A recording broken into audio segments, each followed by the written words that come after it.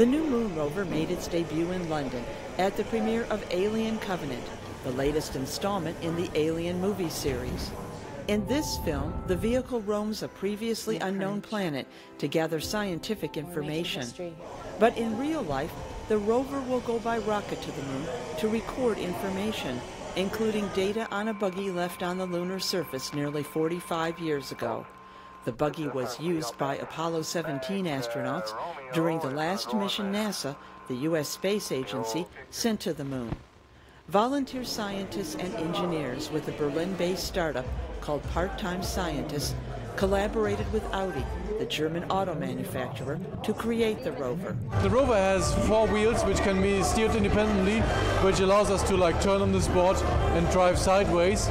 It also has 3 cameras, 2 of which are for regular stereo vision, and 1 is a scientific camera which allows us to analyze the moon buggy. The mostly aluminum vehicle weighs only 35 kilograms and has a hybrid engine powered by a rotating 100-watt solar panel.